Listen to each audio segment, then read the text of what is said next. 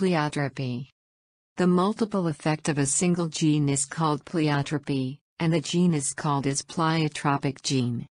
These genes may not have equal influence on all the traits they control, but it may cause a very evident expression of its specific trait, and a less evident effect of its other trait.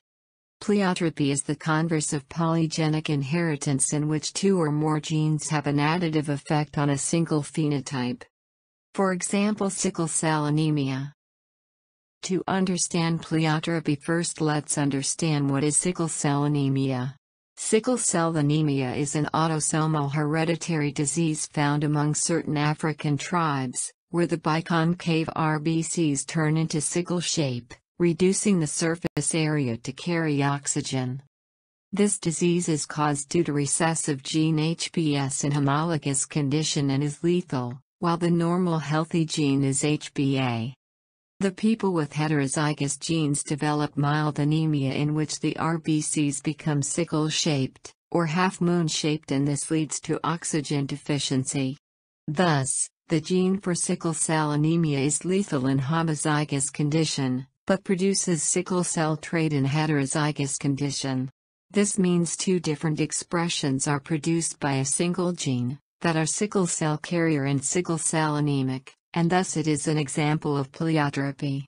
Here is a cross between two sickle cell anemia carriers, both having the genotype HBA-HBS. Each of these parent produces two different gametes, which further produces offsprings with three different genotypes and phenotypes. The first type of offspring produced has genotype HBA-HBA, which means the offspring is neither a carrier nor anemic but normal. The second type of offspring has genotype HBA-HBS, which means the person is a sickle cell anemia carrier.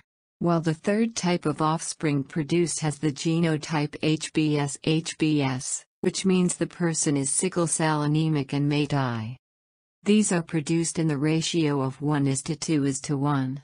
Here is a checkerboard representation of the same cross between sickle cell carrier parents. Thus, a marriage between two sickle cell anemia carriers produces one normal, two sickle cell carriers and one sickle cell anemic children in the ratio 1:2:1. But as the anemic child dies, the ratio of sickle cell carriers and normal becomes 2:1. This completes pleiotropy. Comment down if you have any doubts. To watch other videos on post-Mendelian genetics, click on the link above.